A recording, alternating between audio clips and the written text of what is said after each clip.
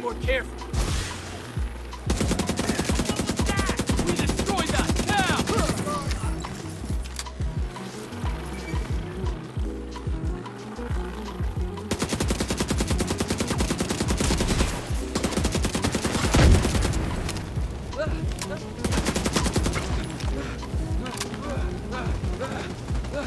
Destroy that thing! No way!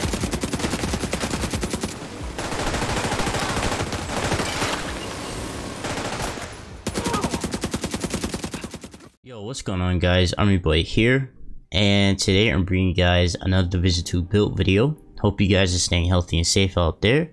And today I'm bringing you guys a run and gun tank build, so hope you guys enjoy. Make sure you guys like, comment, subscribe, and let's get into the build.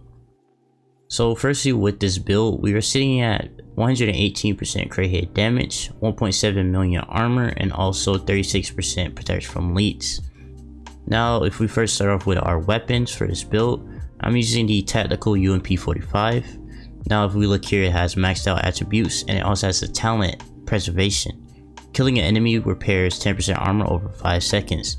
Headshot kills improve the repair by an additional 10%. So this basically kind of counts as armor regen, because it is regenerating our armor every time we kill an enemy. So also when you kill an enemy, that lasts for 5 seconds, but that also doesn't have a cooldown. So let's say you kill one enemy and then kill another, it'll just restart the timer, I'm pretty sure, or add on to it. So yeah, but either way, every time you get a kill, this is activating. It's no cooldown on it. So yeah.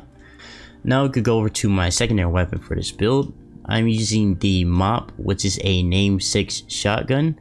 Now this has the attribute 10% armor on kill, which is very helpful, and also have it roll with preservation. So yeah, and that's it for the weapons. Now we can first start off with the gear. Let's first start off with the mask. I'm using 3-piece Gilligard for the 5% total armor, 10% health, and also 1% armor regen.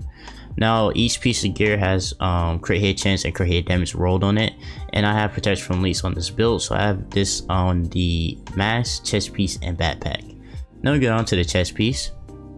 I'm using 1-piece So Cloud Concern for the 10% SMG damage. I just wrote with the talent Intimidate. While you have bonus armor, amplifies total weapon damage by 35% to enemies within 10 meters. This is just helping us output even more damage with this build. Now we can go down to the holster for this build. I'm using 1-piece Bolster Armory for the 1% armor regen. This is rolled with crit hit chance and crit hit damage again. And now we go over to the knee pads. This is our second piece of Gilligard, same with the gloves. This is our third piece. And for the backpack, I'm using the exotic backpack, the Memento.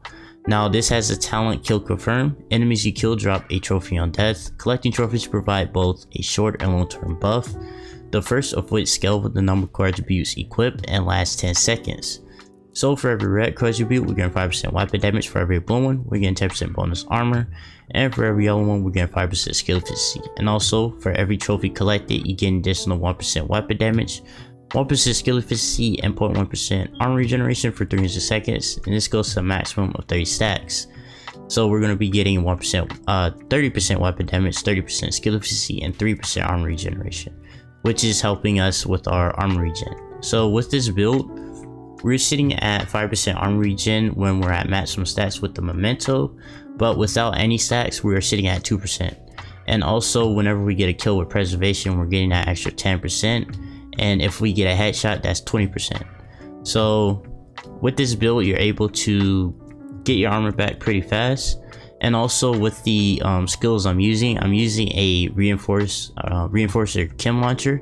This is healing for 70,000 HP over time.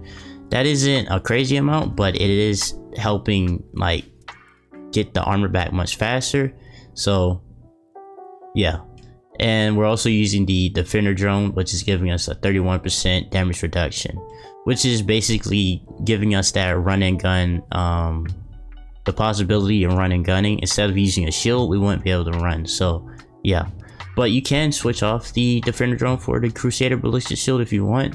With this build, it's sitting at 4.7 million health, but I do recommend, if you are going to run the shield, make sure you use the artificial hive behind that, since we are using the technician specialization trait anyway. So yeah. And with this build also, we are getting up to like, I think 500k crits, which is pretty good for a like tanky build like this. So yeah, I wanted to make sure I included that. And now you go to the weapon stats. So I'm sitting at 114,000 weapon damage, 59% crit hit chance, and 118% crit hit damage once again. Now we go on to the armor. We're sitting at, once again, 1.7 million armor. We're getting that 10% armor on kill, that's from the shotgun, only when we're using the shotgun. We're getting the armor regen from 1-piece bolts from the armory, 3-piece Gilligar, and once again from the memento when it's at maximum stacks. And also that 36% protection from leaks from the mods on our pieces of gear. And yeah, that's basically it for the build. Hope you guys enjoyed. Make sure you guys like, comment, subscribe. Make sure you guys stay safe out there, and I'll see you guys in the next video.